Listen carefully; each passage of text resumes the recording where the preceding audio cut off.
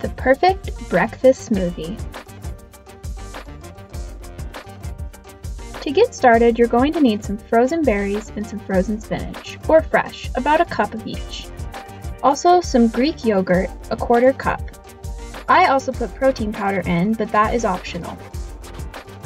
Also some almond butter. You can use peanut butter, cashew butter, or even just a handful of raw nuts. Some almond milk for some liquid, feel free to sub water, and a banana for creaminess. I topped my smoothie with chia seeds and cacao nibs for extra crunch. To get started, add the milk, the spinach, and the frozen berries to a blender. Next, add the Greek yogurt.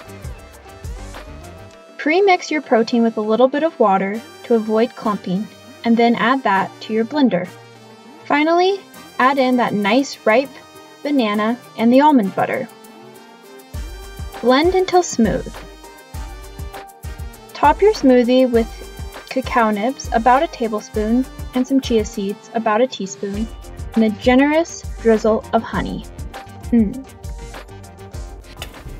We just made this delicious breakfast smoothie. It's topped with cacao nibs, chia seeds, and a little bit of honey. It has my favorite ingredients in it: spinach, almond butter, banana, and it's 10 out of 10. Let me know what you guys